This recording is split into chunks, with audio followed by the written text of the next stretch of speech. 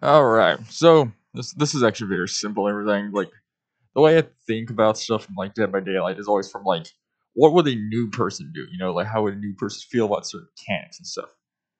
And for the longest time, about totems and boons and whatever the fuck they're called. You know, boons, hexes, and all. So they're all totems and everything. You know, the thing I have a problem with about the big problem to me is the difference in I would say is on the impact.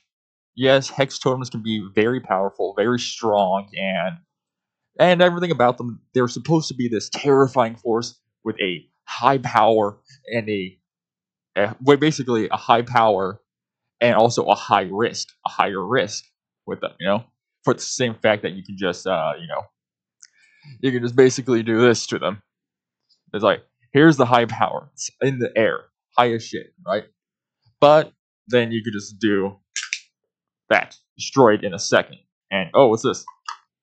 No matter how I want, I can't put it back to its right shape.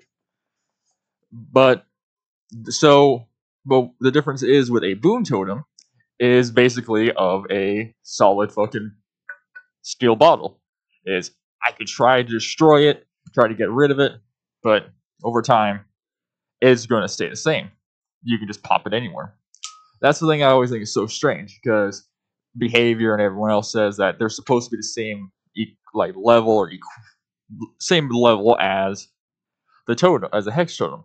Yet with a boon, you could, everyone knows you can easily just be, oh, I want this totem right here, near people. Oh, I want it on this side. I want it over here, here, here, here, here, here. Yes, the downside is you can't just put all boon perks on and have every boon just circling the map. It just puts on one totem. But the thing is like one doesn't take that long to bless a totem. Doesn't take it long at all. It doesn't take long to destroy one usually, unless they have the perk to slow them down. But that's the thing, they're super strange and like very weird in how they work. But the thing I would say to fix them, my idea to fix them is very simple. That you basically put the same risk on a boon totem that exists on a hex. So basically, what this means is, as the example with the can in the bottle, is the second. So you can put when you first enter the match. Like I've thought this over, thought tokens, points, and all that stuff. No, simplest thing I thought of that would 100% like to me work and maybe to others make sense is that you just put them on. So as soon as you pop a totem, right? That's fine. That's the totem there. But you go to pop it somewhere else. You so put somewhere else on the other side of the map or nearby, whatever. When you ever find another one, that totem, the first totem you spawn, the first totem that you put on, goes. It just pops. It breaks. You can't repair it. You can't cleanse it. Whatever. It breaks immediately. So it's gone. So that's corner of the map. You cannot put one on. So teams can't do that. You know. So that's what I'm thinking of. Or that, and also there's be obviously a cooldown, so you just can't, so a teammate can't just go around just blowing up every totem on the map. You know. So that's what I think. That's a simple mechanic that I think would improve it. Also, another thing too is with that, so people just can't go around blowing up their own totems like crazy and everything. And something that's to me that I would say is the biggest biggest thing they need to do is for the one killer perk that exists out there. The one killer perk that you can use that are supposed to, destroy totems is Shattered Hope. No one fucking uses it. It's a perk that is useless. It is fucking useless on every level because you may run it. You say, "Oh, I run Shattered Hope." What fucking use do you get out of it? How many matches do you go through when someone doesn't use a totem or boons, any of that? Because all Shattered Hope does is you find a boon, you find this magical boon. When you snuff it, it breaks it. But what happens? What happens? Oh no! Is it going to expose people? Is it going to do this? If survivors are within the range, it reveals their aura for like 4 seconds or something like that. That's it. That's it. No crazy powerful thing. That's it. That's all it does. That's a base. Just make that base kit. Remove the fucking aura building. That's it. That's the simplest thing, so it doesn't be like stupid, you know.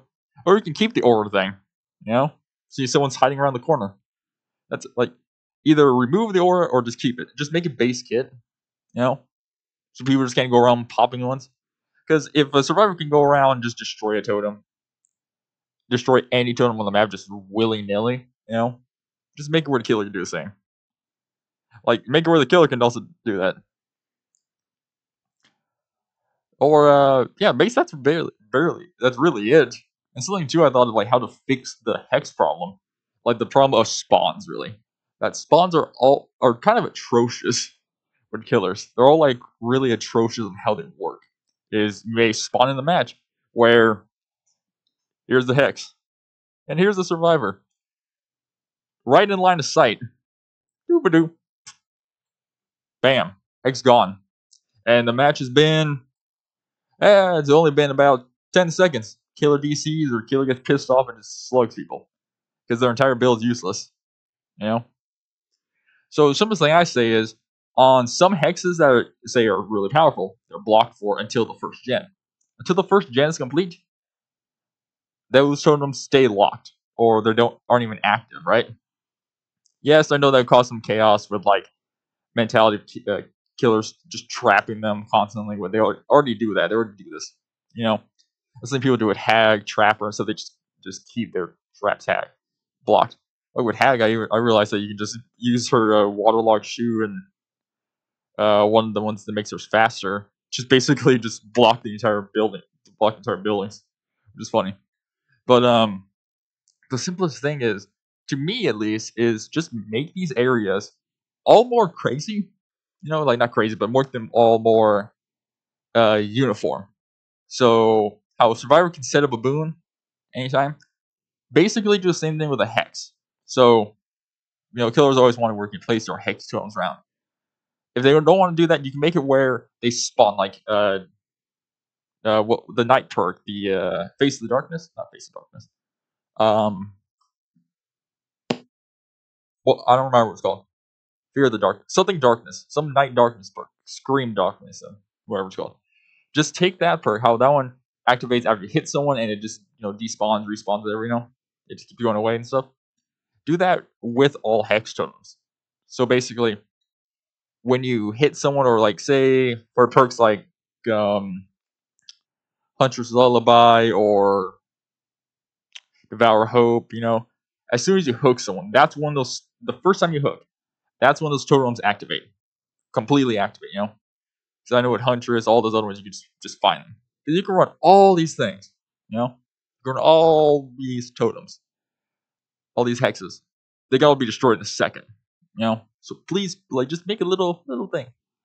Because yes, there is the Dracula perk, the Dark Lord perk, whatever you call it, the one that basically blocks it for 4 seconds. It's like, oh, cool. Doo-ba-doo-ba-doo. Killers on the other side of the map. When they finally get there, destroyed. Oh, there goes my hex.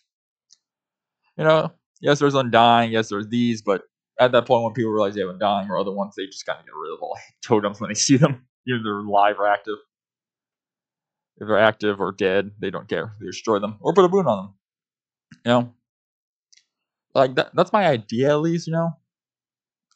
Like to just first put boons on a system of understanding, really. Like an understanding that yes, they have high power, healing, hide auras, hide this, do this, that, all these crazy things. But then add a different thing for killers, or add the same risk that killers have. That's what I meant. So it's like, oh yes, here's your high power, but now the killer can destroy it, not snuff it, destroy it.